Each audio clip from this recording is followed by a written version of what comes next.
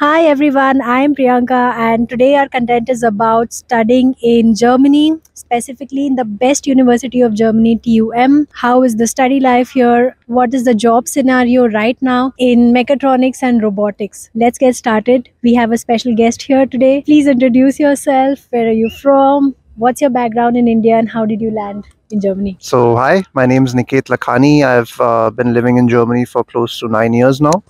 I moved to Germany when I was 17. I'm from Noida. I came here for my bachelor's, did my bachelor's at TU Darmstadt in mechanical engineering. And then for my master's, I subsequently moved to TU Munich for robotics and mechatronics. Currently, I'm working as a computer vision engineer at a startup here in Munich itself. Great. What subjects did you study in your bachelor's and what did you do in your master's? So again, I knew that I wanted to go towards robotics. That was the biggest goal. But again, getting a bachelor's degree in robotics did not sound the most smartest decision at that point. So I chose to do mechanical engineering. Like mechanical engineering as a bachelor's course here is pretty basic. You have mechanics, you have thermodynamics, you have fluid dynamics, same as in the courses in India. I'm not sure how it is in India, but yeah. So then I quickly realized that okay, I want to do more computer heavy stuff. I want to go more towards tech. So during my bachelor thesis, I decided to work on a project with in AI, computer vision, and that's how I basically developed my interest towards robotics. Then after my bachelor's, I was looking to switch cities also, just because I wanted a different experience. And TUM popped up with the robotics and mechatronics course, and I applied there and I got it. That's wonderful. So how was the application process back then when you applied for bachelor's, and now when you applied for TUM, what has changed? So the thing which differentiates my master's application from other people is that I am considered as a German, basically. So if I've done my bachelor's here, the process is extremely streamlined for me. So for me, it was pretty fluid. I think I did not face any sort of issues while applying. I think I also directly got in. What is very important for the universities here, especially if you're doing bachelor's, is if the course that they covered in the bachelor's sort of makes sense for the master's course as well. So if there's a lot of overlap, then you don't end up facing a lot of difficulties. More than the marks, they prioritize they prioritize the foundations more. I know a few people in my course as well who came from India, and they had to do something called as Auflagefächer. It's like so let's say your profile does not match 100%, maybe it's like an 85% match. They still give you a conditional admission. You can start studying, but in the first semester, in the first 2 semesters, you have to write a few bachelor exams and pass them, just so that they know that you're at that level. So yeah, so that again is not an issue if you have done your bachelor's from a reputed college. Here also you can face issues applying for a master's degree at TUM if you've not done your bachelor's from a technical university. If you're from a Hochschule, then there can be a lot of issues because they do not recognize a lot of the subjects which have been done there. So it's always better to choose a TU. I think I've heard this point also for PhD. I think it makes, for PhD for sure, it makes a lot of sense to go and choose TU. But I think it also depends on what are you thinking of doing later on in life. I mean, if you want to go more towards like a research specific role, then a TU makes more sense. Planning on becoming a software developer, front end, back end, full just stack, work. It's a job. A lot of times you can just go ahead and do a Hochschule as well. Because it's more practical focused and easier. Exactly. Wonderful. Like most biggest problem that students facing right now is APS certificate. You have to pay 80,000 extra to get this certificate which says this degree is valid and not a fake degree. So just for that you need to pay, and that's causing so many issues right now because people have to defer their admissions by 1 or 2 semesters because the certificate does not come on time. So that's the biggest issue, but good that you didn't face this. Applying to universities in Germany is not an easy process, and if you're looking for guidance for this process from someone who has already done it or who's living here in Germany, then you can definitely fill the form because I have a team of experts who can help you right from selecting universities, making documents up to your visa process. So that's going to make your process really easier, especially for people who are working full-time or don't have time to give to this process, because you have to continuously track your appointments, track your application, update all the documents according to these applications. So feel free to fill the form in the description and my team will contact you regarding this process. I'm really excited to bring this service to you, and I hope it's going to benefit you immensely in your process. Tell me more about the subjects that you studied, and did you do any part-time jobs when you were here? How did these subjects help you in those jobs? So when I started my bachelor's, I think the best thing about Germany is the fact that you can work part As a time and you part-time can job, earn like yeah. pretty decent money.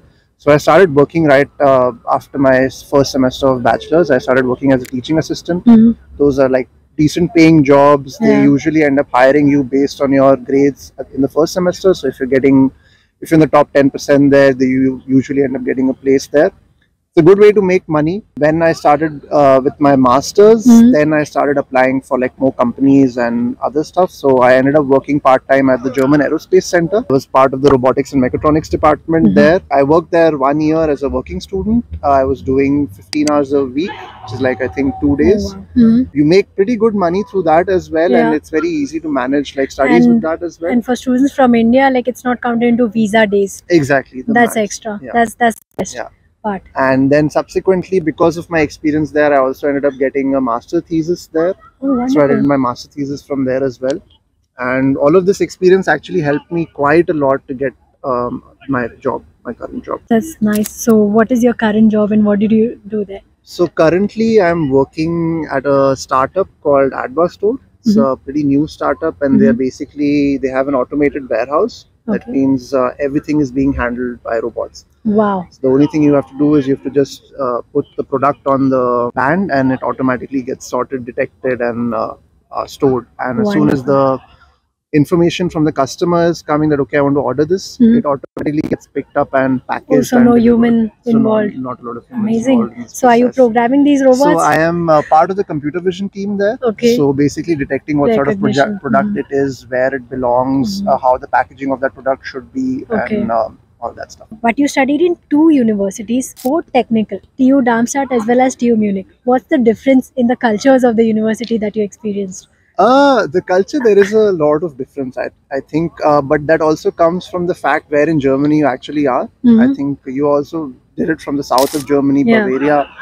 Bavarians in general don't have a nice reputation outside of Bavaria. And that is something that I also noticed, like people are pretty different here as compared to like other parts of Germany. Unfortunately, the whole of my masters was during Corona. So okay. everything was locked down. I did most of my courses at home. So I couldn't be like really a part of the TUM student culture, the student life. Yeah, I think apart from that, the people are a little different, but a lot of similarities, I would say, as Even well. in the study structure, Yeah. exams, it's pretty Yeah, similar. it's pretty similar. So if you've done your bachelor's from one of the, you shouldn't face like a lot of issues. What language level did you study from India before coming? So from India, I had already done C2. C2. Oh my god, I think only journalists would know that level. Like it's really so- tough to pass that exam. Yeah, but I was passionate about German from a very young age. Okay. Thanks to my parents, they put me for German classes when I was pretty young. That's It was easy wonderful. for me to That's grasp the language, and Yeah. I knew that I would do something or the other with the language. And do you think it's a good decision that you made coming to Germany? I think, yeah, of course. I think it makes, like, if you're talking about bang for buck, I ended up saving a lot of money. I wasn't heavily reliant on my parents, especially after I started working. So you can be self-reliant. The best thing is that you're not doing jobs. You don't have to do jobs which do not contribute towards your own development. CV. Yeah. So the best part is that I never ended up doing a job where I didn't feel like I was learning something which could be relevant for my future as well. So you're making money, you're also building your CV at the same time, and everything is free. So I don't see, the only drawback was the language. Is the language, And I you think it's excelled still for a lot of people, and that was never the case for me. Yeah. So for me, it was always a no-brainer coming here. Even if I compare to like US or Australia or even Hong Kong, Singapore, Yeah. other places. So Germany is for those people who want to save money, are comfortable learning a new language, and maybe work in tech. For them, it's much easier. One burning question right now is regarding recession. So there's economic slowdown going on. People are finding really tough to find jobs. So what's your take on that? How tough was it for you? If we minus the German language, how's the market right now? If you spoke to your friends and peers, what are they talking? Germany is trying to heavily invest in people. Now I think they also reduce the time limit for getting the German Citizenship. citizenship as Yeah. well. So it does point towards the direction that Germany is actually in need of a lot of skilled workers. Mhm. So the recession thing does make sense. Let's say if you're in roles which are not vital, but especially tech roles and roles where you need a lot of education, those roles are like every day a couple of a couple dozen jobs are popping up in those fields.